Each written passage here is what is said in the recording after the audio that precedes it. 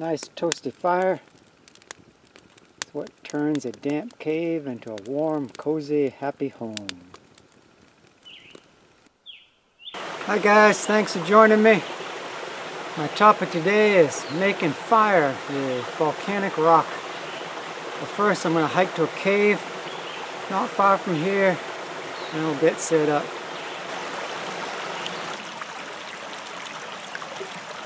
A lot of people think in order to make fire with the steel you need flint, a particular kind of chert, commonly known as flint. I think they need that specific rock. No, you don't.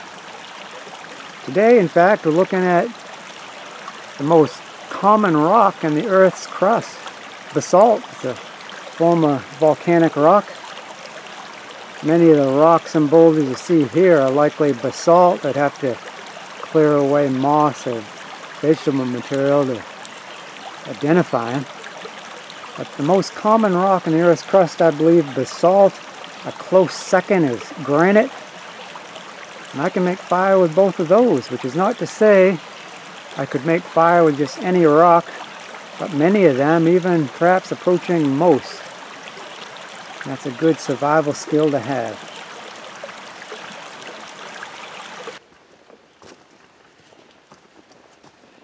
I'm a caveman from way back, so I'm headed for my cave. Get set up there. Show you some rocks.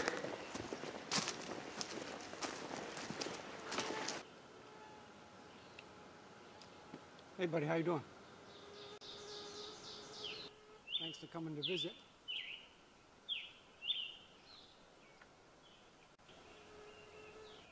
Hey, where are you going? It's nice to see you again.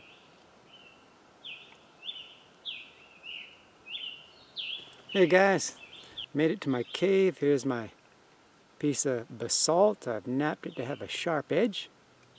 It's easy to do with basalt. That's a property of it, is that it naturally breaks these very sharp edges beyond knife sharp. I could accidentally cut myself. So let's see what I can do with that.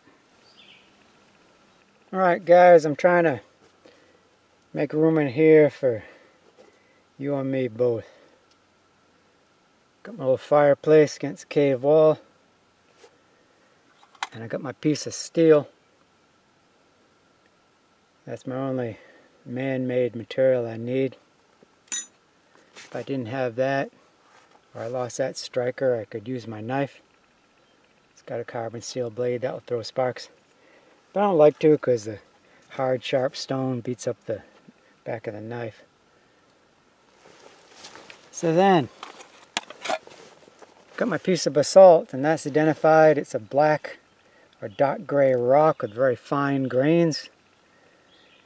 And when you break it, it makes these sharp edges. Then I have some birch bark I tore up, some twigs.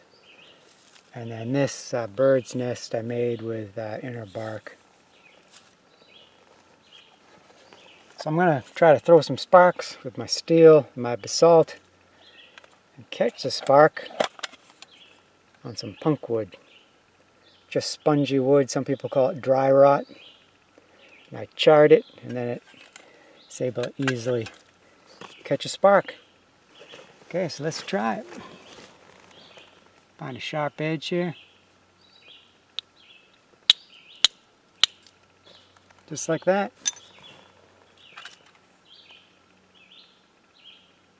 Can you see the ember?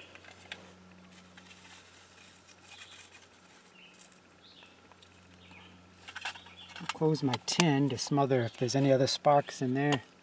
Any other embers, it will smother it.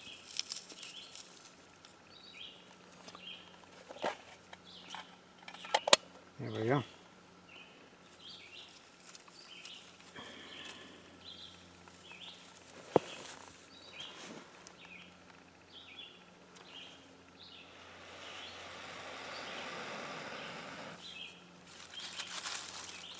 Nestle that in there.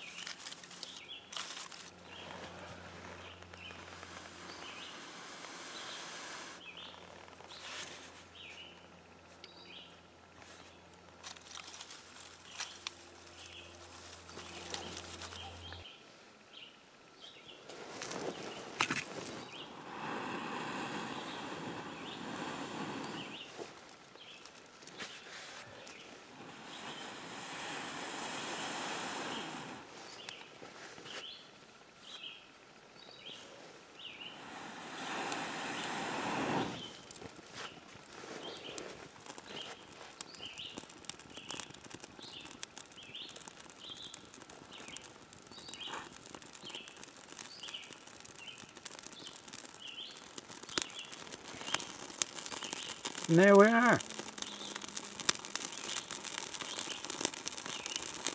It's what you can do with basalt, volcanic rock. Nice toasty fire. It's what turns a damp cave into a warm, cozy, happy home. I'm hiking back to my truck, but before I sign off, I just want to encourage you to experiment with the rocks you have in your area, and don't be thinking just because you don't have flint you can't start a fire. If you can find flint, that's great. If there's not, I bet you can find something else. And I want you to know I'm not a geologist. Most of the people in the bushcraft and survival communities were not geologists. So what do we do? What have I been doing? Experimenting with so-called flint and steel with random rocks, different rocks, along the trail, along the campsite.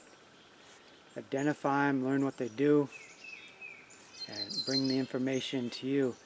But I'm here in New Hampshire and Maine, New England, Canada, that sort of area. I'm not familiar with every area of the world. I'm not a globetrotter. You know, if I went to your area, I might be able to identify some rocks. Maybe I'd be lost. Okay? And just these hardness scales, scientific names, different things like that can throw people off. Pick up your rock and your piece of steel, knock them together. You get a tiny little spark. Well, that's encouraging. You break it open and then hit it against a sharp edge, you're going to get a fatter spark. And, you know, not everything has to throw these enormous showers of sparks in order to be useful to start a fire. So get out there and have fun. I'll be doing the same. I'll get back to you with another video just as soon as I can.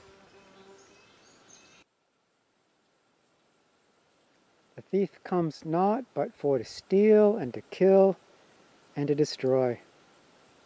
I am come that they might have life, and that they might have it more abundantly.